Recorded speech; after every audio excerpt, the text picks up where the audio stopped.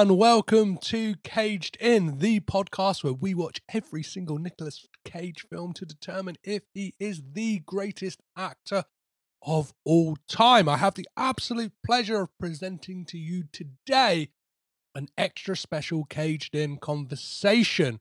I had the absolute pleasure of talking to Tom Gormican and Kevin Etten, the co-writers, and Tom Gormican is the director of the brand new Nicolas Cage film, The Unbearable Weight of Massive Talent, that I'm sure if you're not aware of by now is released today, day of release of this episode. So get out to cinemas and see it. It's so heartening to see the amount of push this film's getting. It's the strewn across buses.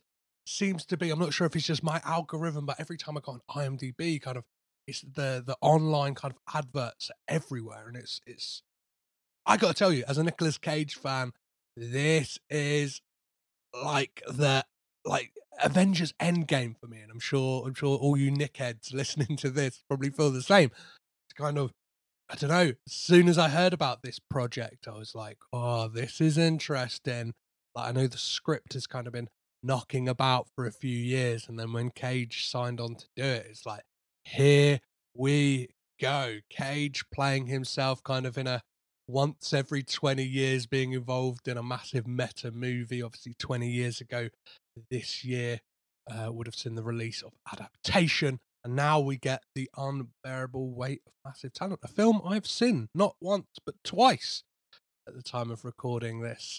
So yeah, I had the absolute pleasure of being invited to a press screening, my first press screening on this podcast. It was an absolute kind of otherworldly experience. I kind of didn't know what to do with myself. I'll be honest with you guys up front that even getting to the screen, even though I don't know, I feel like I've put in the work on this podcast. I've kind of spoke to some amazing people. I put together the Pigcast, which I think is a kind of I don't know, normally people get paid by the studios to do something like that, but I did it off my own back just because I love this, and I'm really passionate about these films and these people. So being able to get to that press screening, right up until I was going in, I was like, the imposter syndrome kicked in, and I kind of fumbled at the desk with my name. I was like, oh, my name's Pedro Pascal.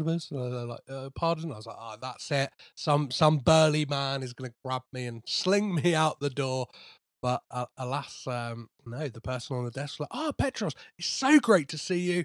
Head on through to the screening. Help yourself at the free bar, which for me, a working class kid, kind of being told there's a free bar, my eyes lit up. I was kind of, excitement was already at fever pitch. So imagine being told there's a free bar as well. And I got a free bag of crisps, got a kind of Nicolas Cage paddle with his face on it, and then a little little QR code that takes you to the trailer, The Unbearable Weight of Massive Talent branding. Got to sit down, watch the film, and then following Monday got to speak, said to Tom and Kevin. Got 20 minutes of their time, and I think we get into some interesting stuff in this. It's fairly spoiler light, but maybe hold off until you've seen the film, maybe don't. You might be able to tell in my question whether it's going to kind of tiptoe into spoiler area, so just hit that kind of skip 30 seconds and you'll kind of avoid anything. But I don't think we really get into, if anything, we kind of spoil something that's not even in the movie. We get to talk about a kind of already mythic deleted scene. So yeah, that's something to look forward to. So enjoy my conversation with Tom Gormican and Kevin Etten.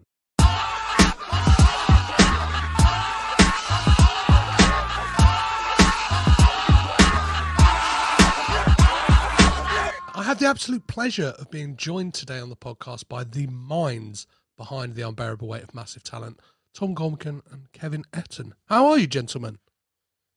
Fantastic. Thanks for having us. Yeah, thanks for having us. How are you? Oh, I'm fantastic, and I just want to say thank you both for making one of the funniest films I've seen in years, and one that will surely give me hours upon hours of content for this here podcast. I guess I need to start with the basics here and ask you, Where did this idea come from, and why Nicolas Cage?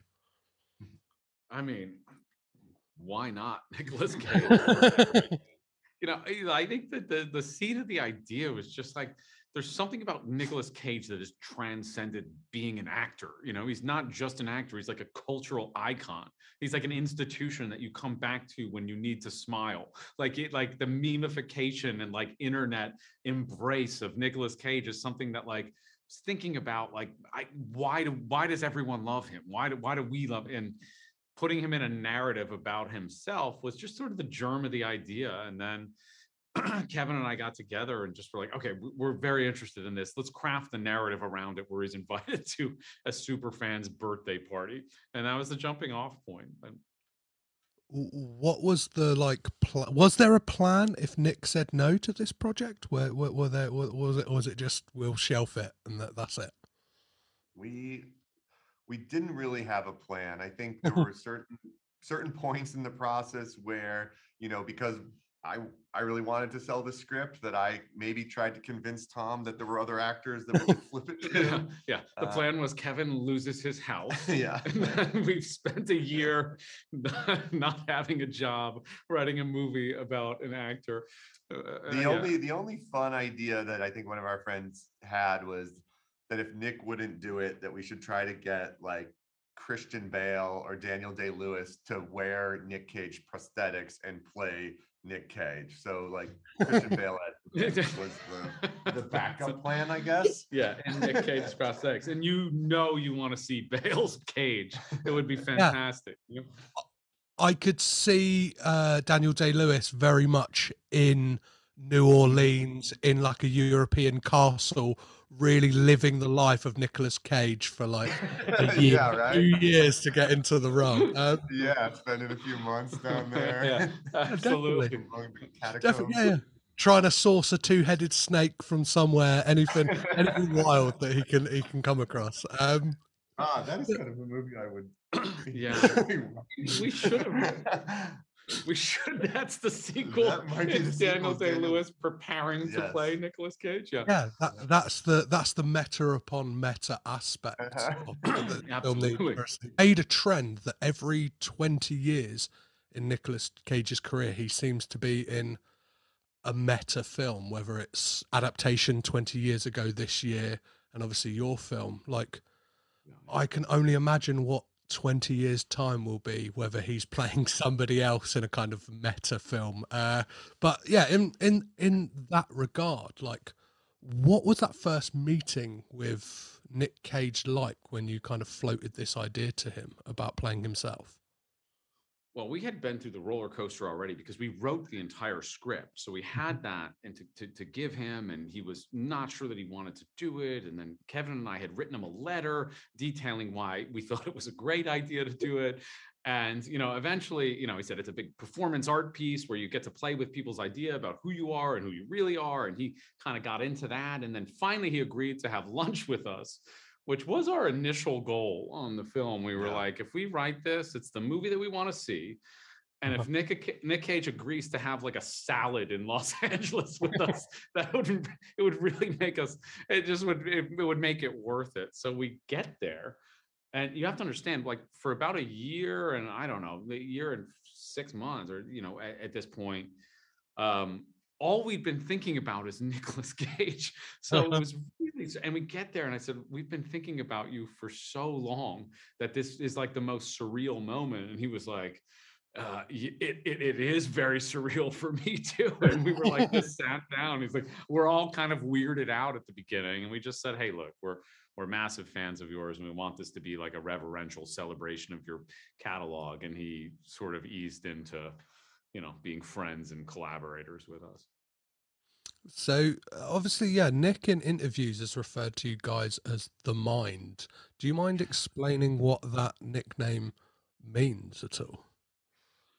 I think that it started out, sort of like he would see the two of us, after takes talking and discussing, and then Tom would come over and he would go, okay, here comes the Mind, yeah. And so it was a way to kind of, at first I think it was a little dig, but it was a loving sort of I know that you guys are taking this as seriously as I am, because Nick, I will say that his mind is so fast, and he's so knowledgeable about film, and he has such a clear idea of like what he wants to do in these roles. And with us, we would find Tom would get the text, but it would be coming at 4:30 in the morning the day before we were shooting, all his notes, all his ideas, all his thoughts from his mind of what he wanted to accomplish. And so it was a melding of minds during the day. Yeah, and you have to understand, Cage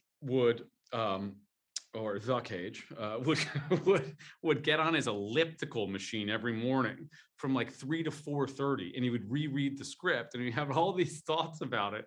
And so Cage, despite his protesting this idea, he is an overthinker, and he's thinking about the role constantly. We'd constantly be thinking about it as a result of his texts he would send after rereading the script, and then we would all sort of get together. So when he saw us approaching, he would be like, "Oh God, here comes the mind. Here comes the mind. They've got something in store for me." And oftentimes it was like, because he has so many things to do in the movie, he would be like, "Just don't tell me it's more dialogue, please." It's like, well, I've had the pleasure on this podcast to talk to so many people who've worked with Nick, and one of the things that's always brought up to me is like how he just knows the script back to front, and he's always coming up with ideas. Whether it's Brian Taylor with Mum and Dad, he wanted to, let's do the hokey cokey as I destroy this pool table, or Color Out of Space. It was an idea that was kibosh, but he's like, maybe my character wears a peg on his nose. Like, what were the kind of ideas that Nick came to you guys with, and what kind of like saw it to the screen? Like, yeah, what were some of those kind of ideas he floated to you guys? The best one was there's a scene where Nick and young Nick are at a bar having a drink, and the way we had scripted it was young Nick would kiss Nick on the cheek, and Nick came to us that morning and said, I think it should be like a very deep French kiss that Nick. And we were of course just like, yes, please, this is we could never have, we best never would possible idea. Yeah, exactly. We would actually be terrified to pitch that to Nick. You've got a French kiss yourself. So he would come up with those things all the time. He came up with the line right after that, like, you tell him Nick Cage smooch is good was his line that he wanted to, which is great. In the screening I was in, that got like rapturous like laughter and applause. Like everyone loved that moment. So in regard to the character of Nicky, shall we call him the younger Nick Cage, like, what was it about that kind of high kicking, money throwing Terry Wogan era, like that performance and that kind of appearance that Cage gave, that made that the sticking point, given there's so many Cages to pick from? Yeah, I mean, the movie was just like a long exercise in finding the best Cage, and so part of that, for Nicky, there was technical considerations like directorial ideas where, like, how far could we actually de-age him with it still looking acceptable? So there's some technical things within our budget, because the further you go, the more sort of artistry you need, the more time it takes, and it expands the cost. And so there was that, but then it was like, okay, what's the best version? It can't be a character that he's played in a movie, because that's not him. It has to be a version of Nick. And Nick brought the Wogan interview to our attention, and he said, I just look at this guy and I find him so obnoxious that, like, I want the opportunity to go back into his skin and make him the villain in the film. And of course, it's one of those things we were like, okay, that sounds fantastic. We love the hair, we love the differentiation, and we loved that type of character, that brash, like over the top kind of thing where Nick can channel his expressionistic ideas about performance into. And of course, we had no idea how it was going to work, and we thought it came out, pretty cagey. I mean, yeah, that was the only person who really could know that answer was Nick, right? Because it's like, he was like, when I was this age, I was this guy. I was an asshole in the way this guy's an asshole. When I was Face Off in Con Air, I was a different guy. I had a family. Like, I was way more grounded. So he had the answer. Yeah. So yeah, like one of the things I wanted to delve into, and you saying about like the surrealist aspect of like Nicky and stuff like that is Cage has gone on record saying that you gave him an ultimatum in regards to a scene that like kind of already is gaining traction in regards to the kind of Cabinet of Dr. Caligari stuff that was cut from the film, and he said that you said, or I'm not sure if it's you or the studio kind of said that it was the young Nicky stuff, or if it was the kind of Cabinet of Dr. Caligari stuff. What were those scenes like to create, and what were they? Well, there was a sort of culmination of the Nicky relationship where he has to dispatch this kind of this voice that's in his head telling him that he should be someone else in order to grow as both like a father and an actor and an ex-husband and kind of become a better version of himself. And so we were going to dramatize it as like an action sequence through his old movies. And we thought, it's part of the reason we were seeding the Cabinet of Dr. Caligari, because we wanted to see it play out in that German expressionist style in black and white. And we created all these incredibly angular, cool sets with Kevin Cavanaugh, our production designer, who's Nathan Crowley's art director. He's like, God, he's brilliant. And we created the GT 500 Mustang that he drives in Gone in 60 Seconds, and the Ducati, and they're chasing each other. And we're using these zoetropes, these spinning zoetropes with 20,000 watt bulbs in them, 3 of them, to make it look like those things are actually moving because it's all on stage, playing them perspective. And, built the Leaving Las Vegas hotel room where he ends up killing Nicky. And I think it was just a bridge too far for the studio after making a film that, it took a lot of balls for Lionsgate to commit to this project in the first place, which they did. We commend and applaud them for it because it's a deeply weird studio film. And I think that was just like, and it's also in black and white, and they're going, okay, enough, guys. We have to draw the line somewhere. We're doing a commercial movie. And so it ended up, being cut from the film. So on that kind of like tangent of like the tonality of the film, I found myself watching it in the screening. Like one moment I'd be like side-splittingly laughing, and then it was quite poignant and melancholic. How important was it for you to kind of get that balance of tone right in this film? Yeah, I think that was kind of the whole thing. Like, and that was the hardest challenge through the whole process, from the script and wanting the script to feel like we had a real character that you could go on a journey with, and that you could move through genres, but find some kind of semblance of a through line for him. And it was something that we challenged us at every phase, when we tested the movie with audiences a few times to see the scenes that were too comic, and that the scenes that felt too sentimental. And so it was, and then with our music, that was another one where you go, if the music plays too dramatic, it sucks all the comedy out of it. So that was by far the hardest. And then also I will say that was another challenge with the studio was for them to kind of believe that an audience could sustain that jumping of genres. Yeah. And Kevin and I talked about this a lot when we were writing the script. We said, look, if we don't make you emotionally attached to this character and move you in some way where you're willing to actually get behind this version of Nicolas Cage, then it's a sketch. It's not a film.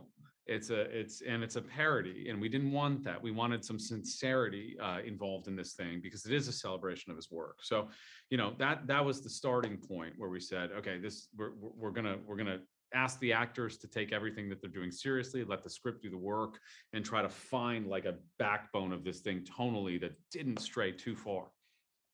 And we test the limits of it at times with some of the odd moments, and we said we had a funny scene that we had to cut.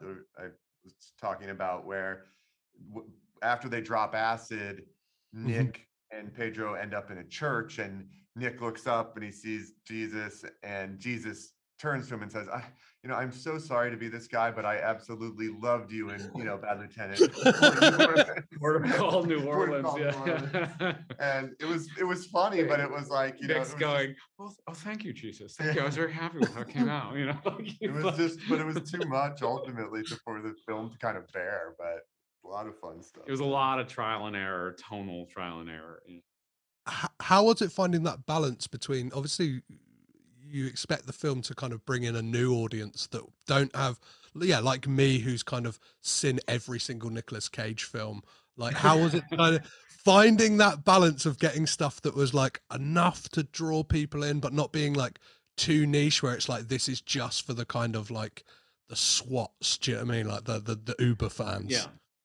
Well, yeah, we thought like there's a lot of references in the movie, both visual and verbal. And we thought like this movie should work even if you've never seen a Nicolas Cage movie. You should buy into a guy that doesn't feel like he's where he should be in his life and career and has some growing to do.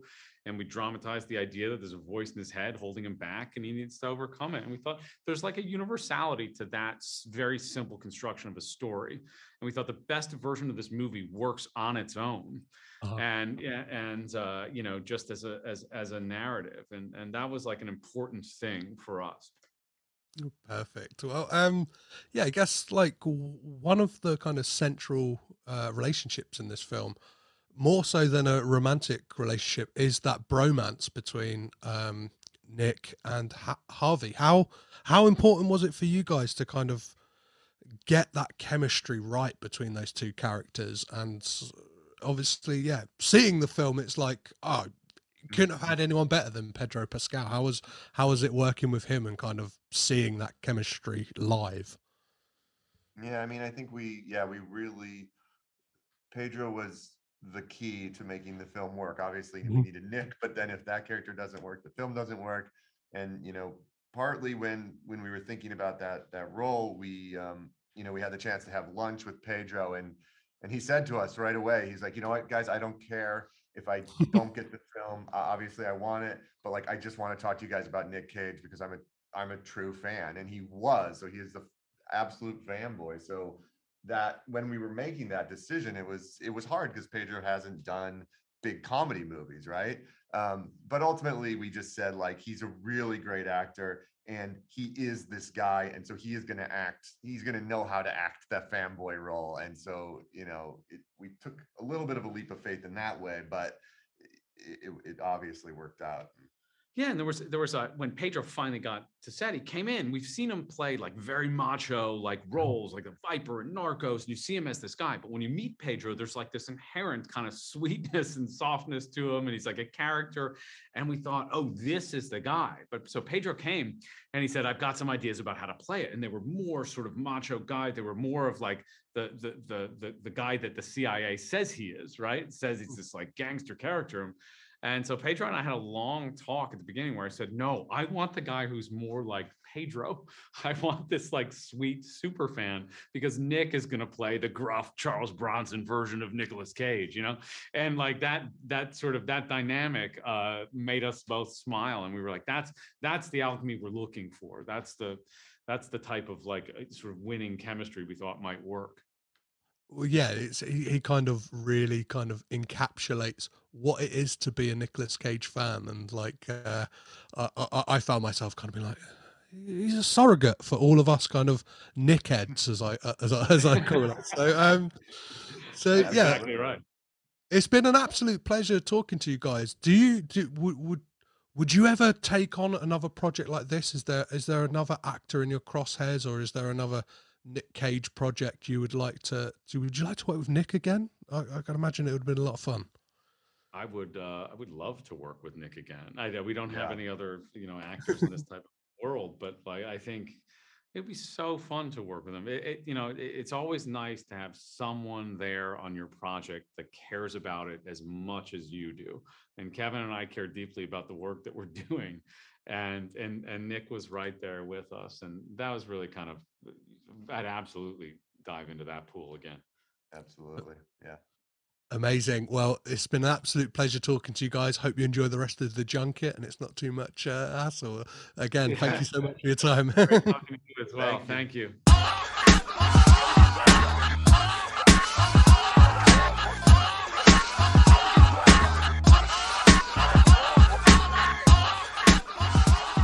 There we have it, guys. My conversation with the mind and the penultimate mind of the fantastic The Unbearable Weight of Massive Talent.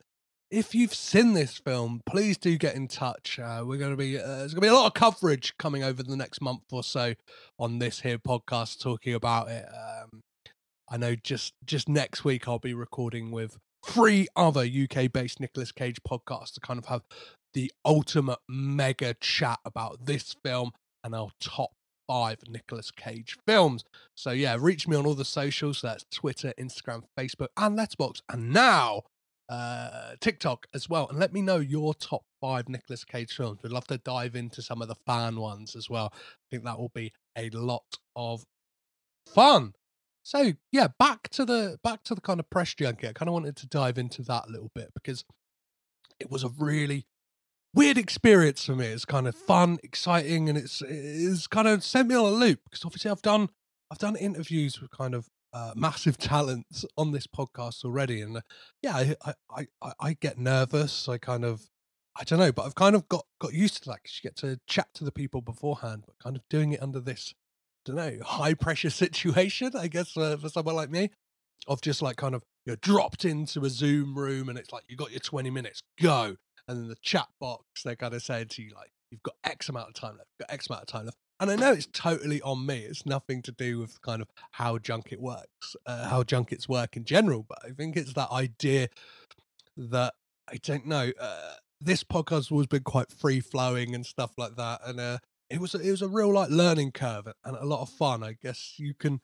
hear and you can now see as well. You can head on over to YouTube and watch the video of this conversation, which you can tell I didn't know I was going to be sent a video because you could see me like drinking bottles of water, kind of, I don't know, gestating way too much, like gesturing like a madman, kind of, I don't know, excitement levels just really high, pumped up, but yeah, it was a lot of fun, and I very much hope to get to do it again. And yeah, if you're on the fence about seeing The Unbearable Weight of Massive Talent, you're in for a treat. This is a real kind of joy. It's not just like there for the hardcore Nick heads. It's there for everyone. It's a great kind of buddy cop, not buddy cop, just like bromance movie. It kind of reminded me somewhat of the Jump Street movies in that kind of tone, that irreverence, that kind of wit and charm that those movies have.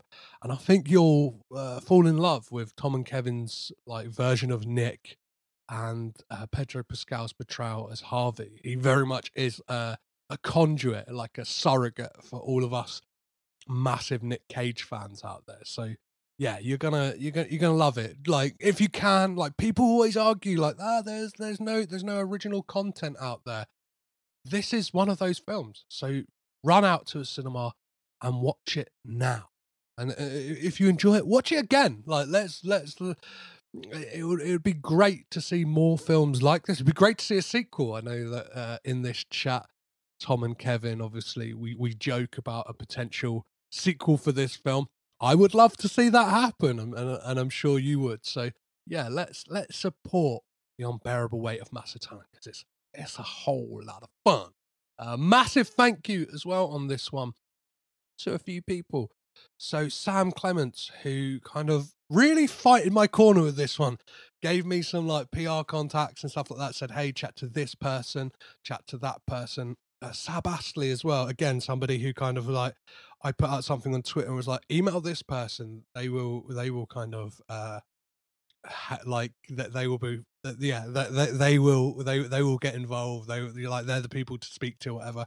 And another person as well, Daryl Edge from the Cage Rage podcast, who was kind of like my partner in all of this in a weird way. We kind of went to the screening together. We kind of talked before and after his junket. He had an earlier slot than me, and we really tried to make sure there was not a lot of crossover. So between the two of us, you've probably got a good, decent slice, about 40 minutes of massive talent chat. So be sure to head on over to his page as well. There'll be a little link in the show notes where you can listen to that as well. And hopefully you get like a kind of wider swath of chat with Tom and Kevin that kind of, yeah, covers different ground, and we kind of get to all of it. We get to kind of ask all the questions we would have done if we had both had more time, and we've just done it over 2 separate slots. So yeah, a massive thank you to everyone at Lionsgate and all the kind of PR people I've dealt with over this whole thing as well, because it's been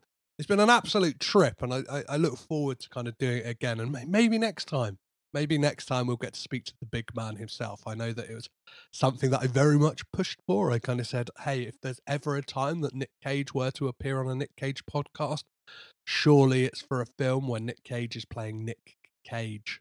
So yeah, unfortunately it didn't happen, but as we say, we ride on to the next film, and we try again, we hunkered down. So if you enjoyed this chat, if this is your first time here on the podcast, please be sure to rate, review, and subscribe on Apple Podcasts, Acast, Spotify, wherever you're listening to this right now. Give us a lovely 5-star review, and let me know what's your favorite Nick Cage film in your review as well. I always love to know what people like, what's their favorite. I don't know. I love this community of kind of Nick heads we got out there. So yeah, a massive love to you all, and as always, I've been Petros Patsilivas. I've been Caged In. I'll catch you next time.